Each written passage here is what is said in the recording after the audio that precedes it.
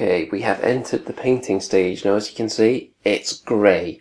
Originally I wanted it to be a slightly different grey to this, but my airbrush has completely died, so I've had to order a new one.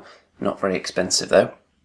However, that does mean it's not going to arrive in time for the tournament that I want to get this board ready for, so I decided to use the grey spray paint that I had available, so that's what colour it is.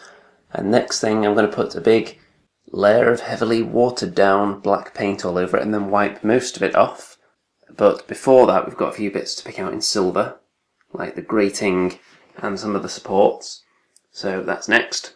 And then after that, I'm going to work on the centre of the board with the foam, which I'm then going to texture up and get it all attached. I'm painting this first because I'm going to colour the texture, so it's going to be quite grey in colour. So it doesn't matter that this is painted first because I'm not going to be spraying the rest of the board. And then there's going to be lots of dry brushing going on later on.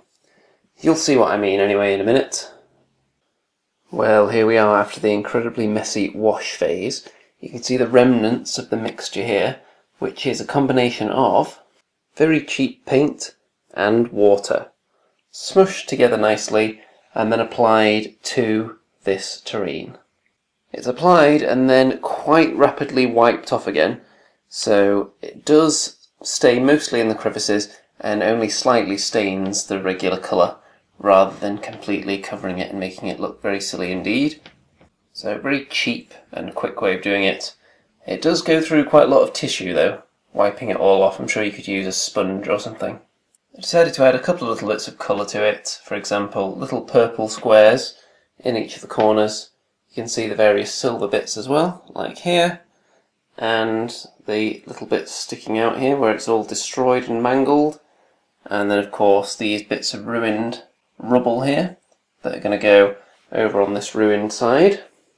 I've decided the next step I'm going to dry brush at this, mainly the underside of it because that's not going to be as easy to reach once it's all assembled together.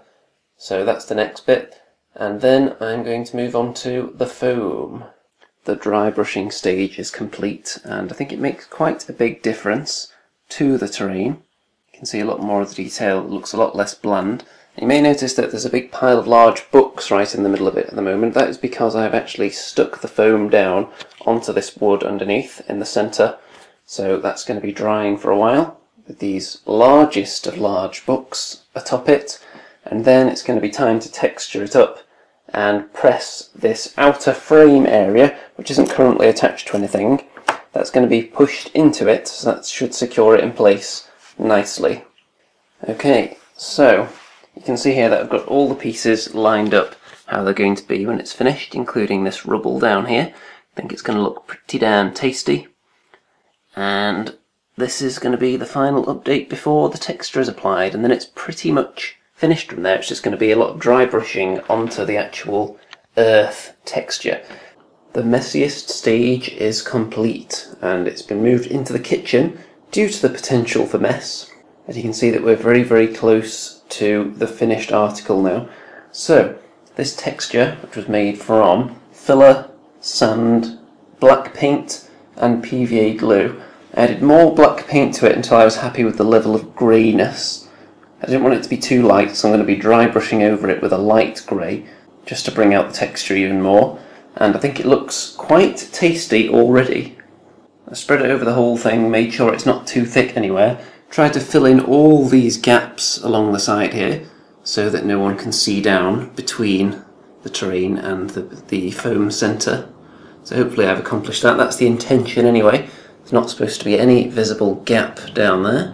If we have a look down here, you can see that I've also filled in all the way up to the edge of the door, and I've pressed in the bits of rubble down there.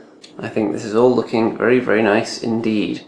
I'm liking the look of the texture. I think it's going to look extra juicy when it's all dry brushed up.